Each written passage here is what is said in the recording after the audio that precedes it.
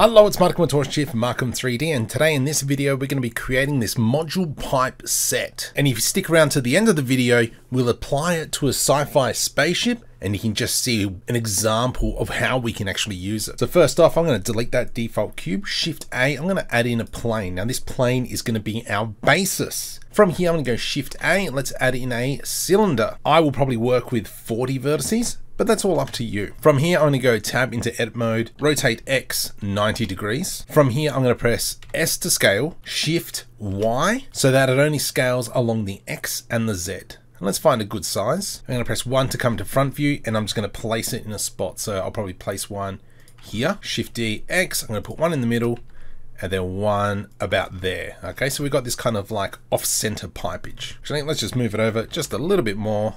There we go. From here, what I want to do is I just want to delete all these faces, delete faces, and we'll do the other side as well, delete faces. Let's just now press tab to go back into object mode, search with spacebar or F3 or F3 if you're on a laptop, and I'm just going to type shade smooth. There we go. There's our first piece.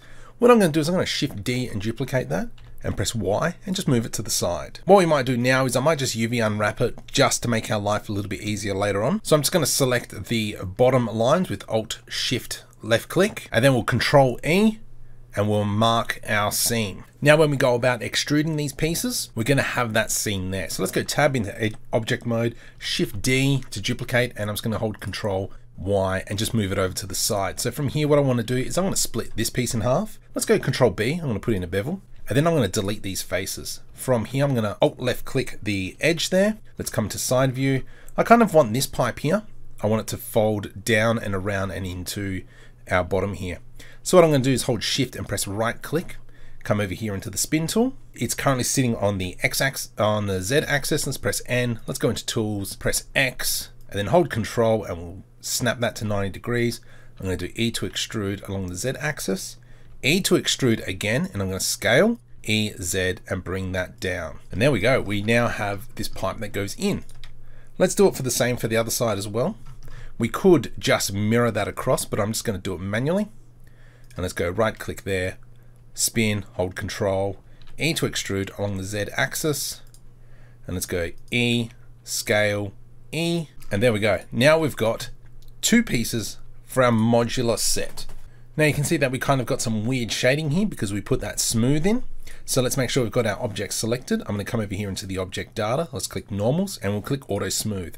Bam. There we go. That's nice and thick. So that means now from here, we can just go to town.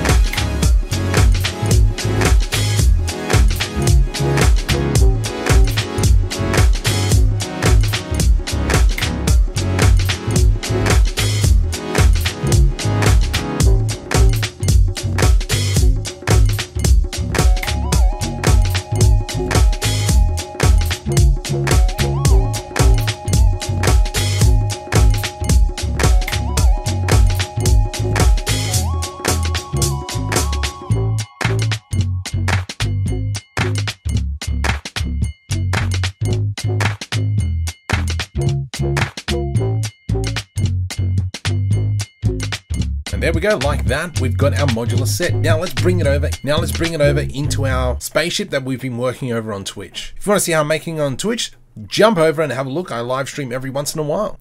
So this is a sci-fi ship that we've been working on online. So let's go File, Append, because I actually want to bring over all the mesh. Let's go to where we saved it. Now all these files are available on my Patreon. Modular pipe set. We're going to the objects. Let's select all these and append. From here, I'm just going to press G, move them over to the side, and we're going to scale them up. And now we can kind of just place them however we want. So for instance, I've already had some pipes here, and these were from a different modular set that's available on Gumroad. There is a link on the description for that one.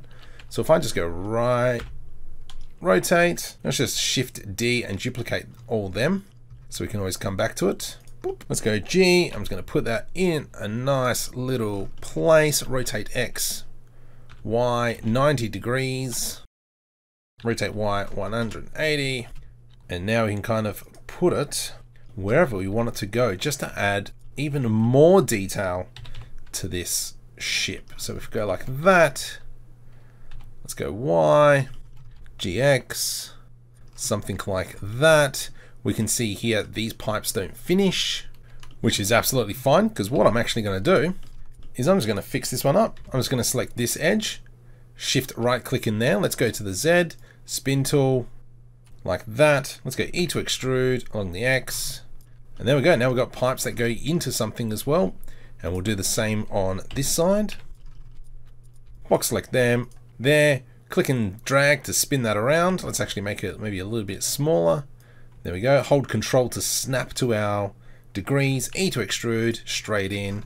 Wham bam, thank you ma'am. Look at all these wonderful little pieces and how much extra detail that has given us. Now obviously if we want, we could grab all these pieces again. I believe they're all modular pipes is what we renamed them. So let me just quickly grab them all.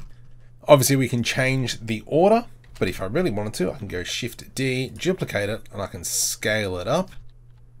And then we can put it in another place. Let's go G to the Z, like so. We can even scale along the Y. There we go, put it into place like that.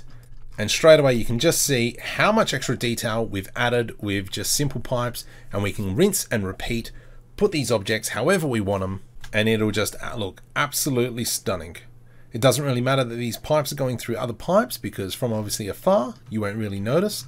But what you do notice is all that extra pop of all that extra geometry love. Now, if I can get 1,000 likes, I will put these on Gumroad as well as part of my free kit bashing set that's available on there for free. I'll add these pipes to there. And if you can, please make sure you like and subscribe to the channel. It really helps me out and keeps you up to date with my content. And it just shows your support to this channel.